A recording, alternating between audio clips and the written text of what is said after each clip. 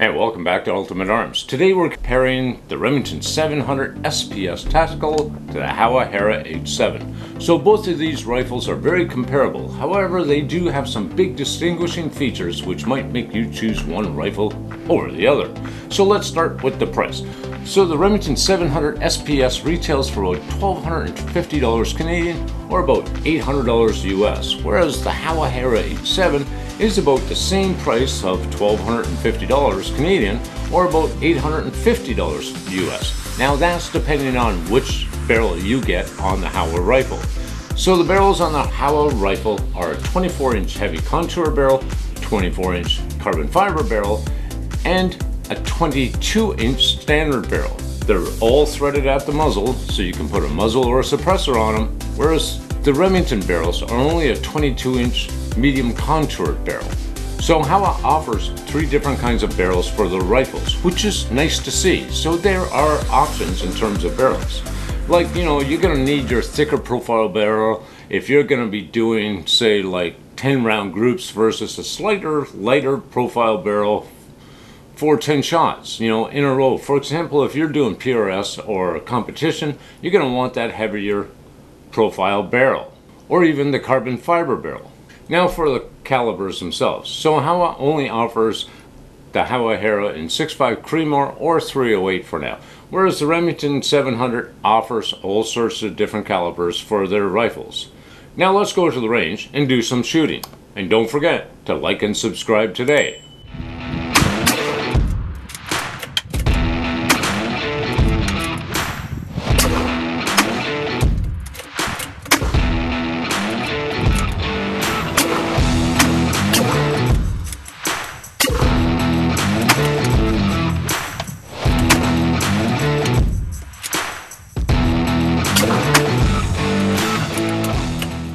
And we're back. So they're both quite accurate rifles, but one obviously is going to be doing better than the other one.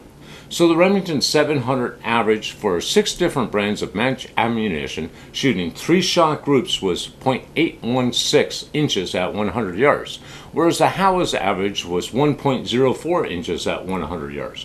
So they were very close to each other, but I think our best group is going to be what distinguishes each rifle from itself. So the Remington's best group was .221 inches, which is incredible, while the Howa's best group, you know, was .440.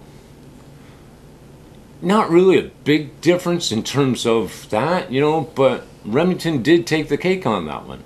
So in terms of the accuracy, Remington has turned itself around. So would that be enough to make someone, you know, want to buy the Remington instead of the Howa or something else? Let's look at the rest of the rifle and make our decision from that. Now in this video we're using the Discovery ED PRS 5-25x56. An excellent scope if you're on a bit of a budget and you don't want to break the bank. They sell for around $560 Canadian or $400 US, and they have great amount of elevation, 10 mils per rotation, ED glass, great quality scope if you're on a bit of a budget. We're also using the Arkin EP5 5-25x56, another great scope if you're on a bit of a budget and you want something a little different, especially in the price, and they sell for about $700 Canadian. And I will leave a link in the description box below of where you can possibly find either one of those optics. Now we're also using the Sunway Photo T4040 CS carbon fiber tripod with the SM86 saddle mount head on top of it. I'll leave a link in the description box below of where you can possibly find one if you want to look at getting one. A great tripod, especially for that price. And there will be a discount code so you can get a little bit of a discount to boot. Next, let's talk about the actions. So both of these rifles have a 90-degree bolt on them. You know, and they are not really equal. I mean, the Remington has this short, stumpy, flat kind of a bolt knob on their rifles, you know, whereas the Howa Hera has a more rounder bolt. It seems the arm seems to be a little bit longer. There are a little bit differences between each rifle. Now with this one, with the Howa, you know, you seem to be getting a little bit better leverage when you're, you know, cycling rounds and ejecting rounds on them. Whereas with this Remington 700, it's being a little bit more stubbier. It's a little harder to cycle rounds with, I find. Plus, on top of that, every time I go to eject a round, I always seem to bash my thumb onto the ocular of the rifle scope. It gets you really close to the ocular, which is kind of a pain. Whereas with the Howa, because it's a bit of a longer arm, your thumb doesn't really get in the way of the ocular at all, and you don't have a chance to actually smash it into the scope. And I always use medium-high rings, so like there should be enough room.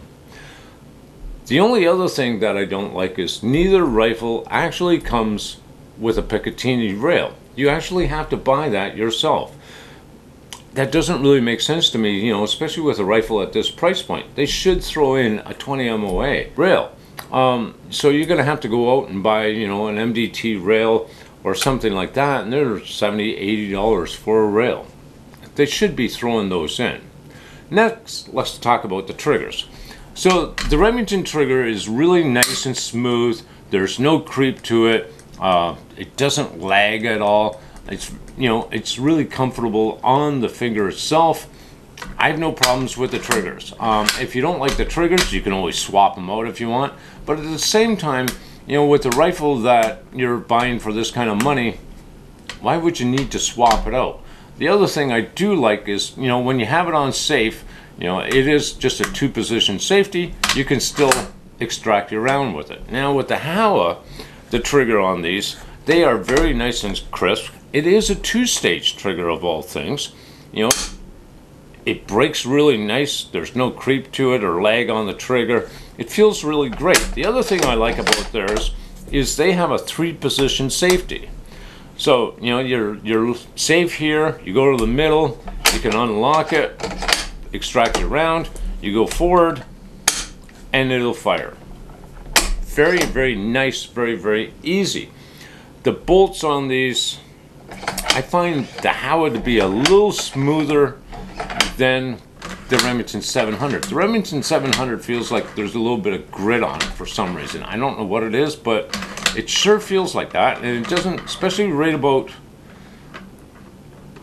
there. It feels kind of gritty. I don't know what it is with them, but yeah, it seems to grab right in here, whereas the Howa, it doesn't grab at all. It's actually very, very smooth. There's kind of a sound to it, but you know what? At these prices, I'm not going to be expecting like a perfect action on a rifle, but I would like a good action. Now, both rifles are about 3 to 5 pounds on the trigger weight. They are both adjustable. They're very similar, except the fact that the Howa has a 2-stage. It's called the hack. I don't believe you can actually swap the triggers out, whereas the Remington, if you want, you can swap it out with the trigger tack, any kind of trigger you want. But should you have to? Especially with the Howa's offering you a whole whack load of stuff for the same price as the Remington. Now the Remington is using the Hogue stock. It's not even a free floated barrel. Like, the barrel actually touches the stock when it's on the rifle itself. Now it is aluminum pillar bedded. It's got a good texturing on it. It's got a nice soft plate on the back of it, and it's got eyelets for mounting a sling onto it. But if you're doing bench rest shooting or anything like that, it's always going to catch on the bag that you're resting it on. But you can turn around and put a bipod setup onto it, but you can't put an Arca rail onto it, which kind of sucks. Whatever. Whereas the Howa, it's got a polymer reinforced rear stock and aluminum forestock on it that's got all sorts of M-Loks on the sides, on the bottom. I have an MDT ground pod on this right now. It is fully free floated. Like, there is a lot of room on the front end. I actually like this. It's really comfortable. It's got texturing on the bottom here where you put your hand, instead of wrapping it all the way around, you have it right here. It works really nice. Now, the Remington doesn't have a cheek riser on it, Whereas the Howa's got the cheek riser, but it's not adjustable. It does slope upwards towards the front, and the butt plate on it is not as soft. It's more like a plastic butt plate compared to the Remington 700. But they do have these panels on the sides where you can pop them open, you can store stuff in them, or you can just skeletonize it and leave it wide open. It's got a really nice grip on it. You know, it feels okay. It's got kind of a slope grip. A lot of people complain saying that it should be more vertical. I don't mind it all that bad. For length of pull, you can't do an adjustment on the Remington for length of pull. That kind of sucks. But at the same time, the Howa does come with 2 steel inserts, so you can actually adjust your length of pull right on the back here. Very nice. And then it's got these areas here on the sides where you can actually mount your a sling if you want to. It comes on either side of the rifle, right in here. It works very, very well actually. I'm actually really impressed with this gun. Now, what do I think? If I was going for accuracy on a rifle, the Remington 700 is a little more accurate. With the Howa Hera rifle, I did use Hornady Superformance 120 grain rounds. That's where it threw off that 6-shot grouping. I didn't use them on the Remington 700.